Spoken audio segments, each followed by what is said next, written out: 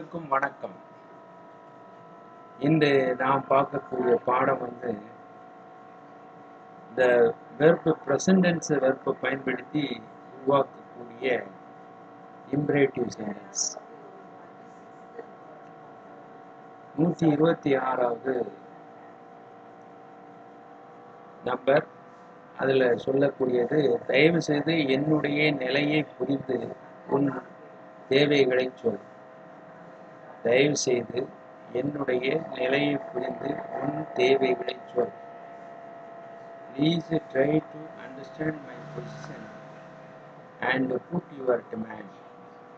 Please try to understand my position and put your demand. 127. அடுத்தவர்கள் முன்பு அனாவசியமான கேள்விகளை அடிக்கடி எழுப்பாதே. அடுத்தவர்கள் முன்பு அனாவசியமான கேள்விகளை அடிக்கடி எழுப்பாதே. இதுக்கு don't raise unnecessary questions often in the presence of others.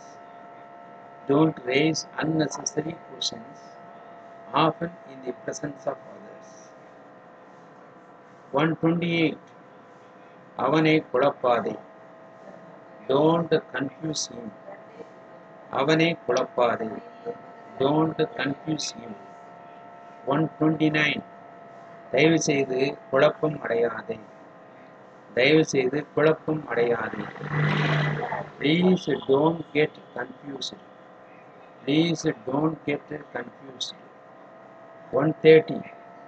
தயவு செய்து இந்த விஷயத்தில் அவனை எரிச்சல் படுத்தாதே. தயவு செய்து இந்த விஷயத்தில் அவனை எரிச்சல் படுத்தாதே. Please don't irritate him in this matter. Please don't irritate him in this matter. 131. தயவு செய்து இந்த விஷயத்தில் எரிச்சல் அடையாதே. தயவு செய்து இந்த விஷயத்தில் எரிச்சல் அடையாதே. Please don't get irritated in this matter. Please don't get irritated in this matter. அதுக்கடுத்தால அவனை உடனடியாக எந்த விசாரணையும் என்று கைது செய். அவனை உடனடியாக எந்த விசாரணையும் என்று கைது செய். Arrest him immediately without any kind of inquiry. Arrest him immediately without any kind of inquiry. அதுக்கு அடுத்து 133. தயவு செய்து இந்த விஷயத்தில் கைது ஆகாதே. அது மாட்டிக்கொள்ளாதே. தயவு செய்து இந்த விஷயத்தில் கைது ஆகாதே, மாட்டிக்கொள்ளாதே. Please don't get arrested in this matter. Please don't get arrested in this matter. அதுக்கு அடுத்து 134. தயவு செய்து உனக்கு உதவி செய்வதற்கு கேட்டு.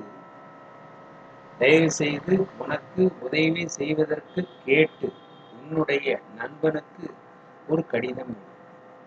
அதாவது கேட்டுக்கொண்டு அப்படின்னு சொல்லலாம். தயவு செய்து உனக்கு உதவி செய்வதற்கு கேட்டுக்கொண்டு உன்னுடைய நண்பனுக்கு ஒரு கடிதம். Please write a letter to your friend asking him to help you. Please write a letter to your friend asking him to help you. 135. தயவு செய்து உன்னுடைய சென்னை பயணத்தை விவரித்து உன்னுடைய அப்பாவுக்கு ஒரு கடிதம் எழுது. தயவு செய்து உன்னுடைய சென்னை பயணத்தை விவரித்து உன்னுடைய அப்பாவுக்கு ஒரு கடிதம் எழுது.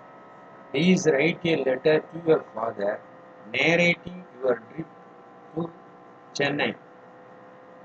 Please write a letter to your father narrating your trip to Chennai.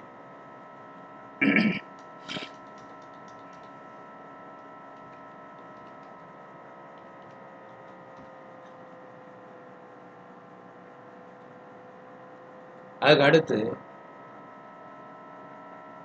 136. தயவு செய்து உன்னுடைய மகனுக்கு நன்றாக படிக்க அறிவுரை செய். Please advise your son to study well. Please advise your son to study well. அதுக்கு அடுத்து 137. தயவு செய்து அவனுக்காக காத்து கொண்டிருக்காதே.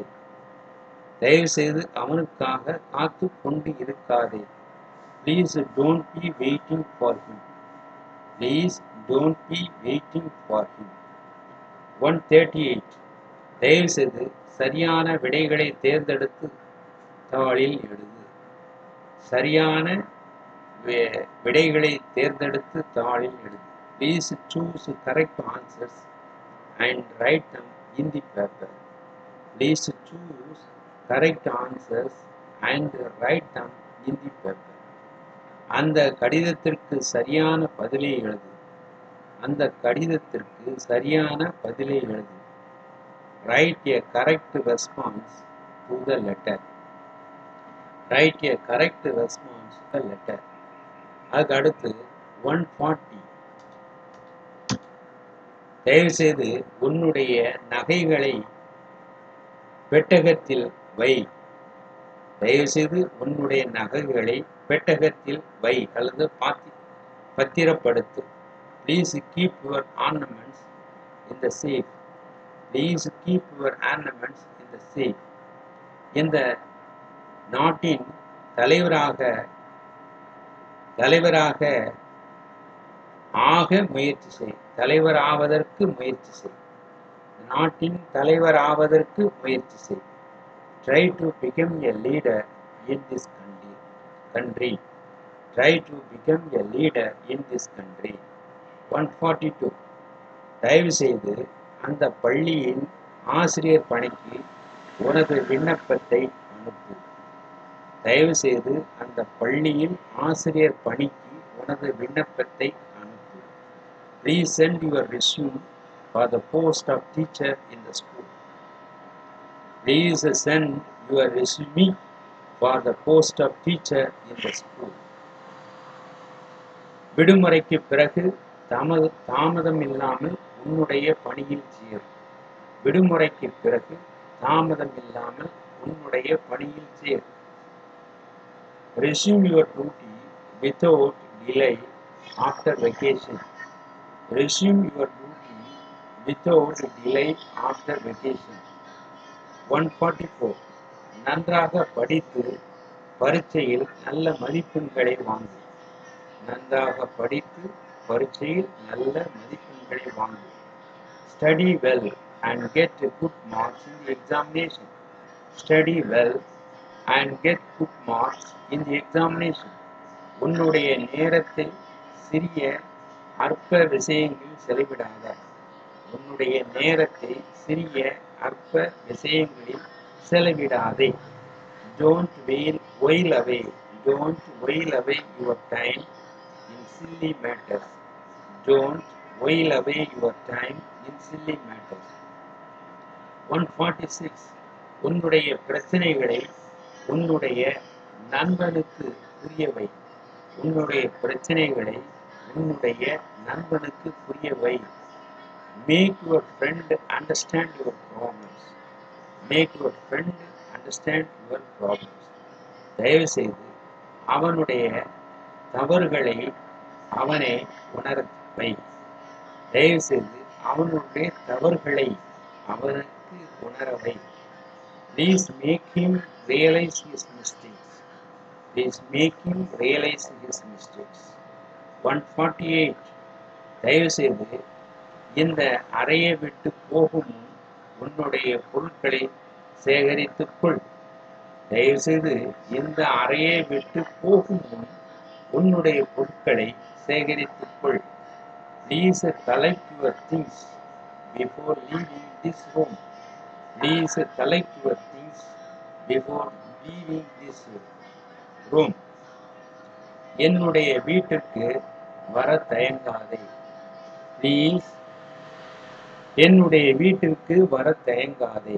Don't hesitate to come to my house. Don't hesitate to come to my house. The above examples with the Tamil meanings will make you understand how to frame imperative sentences. This is the first step for spoken English. Tamil அர்த்தங்களுடன் உள்ள உதாரணங்கள் எவ்வாறு கட்டளை வாக்கியங்களை உருவாக்குவது பற்றி விளங்கச் செய்யும். இதுதான் பேச்சு ஆங்கிலத்திற்கான முதல் படி. பேச்சு ஆங்கிலத்துக்கான முதல் படி ஆகும். நீங்கள் இது சம்பந்தமான புத்தகங்களை பெற எங்களுடைய வெப்சைட்டு instamojo.com/I.N.Bhava அந்த வெப்சைட்டில் டவுன்லோட் செய்து அதை பெற்றுக்கொள்ளலாம் என்று கேட்டுக்கொள்கிறோம். அடுத்த பாடத்தை அடுத்த வகுப்பில் தெரிந்து கொள்வோம். வணக்கம்.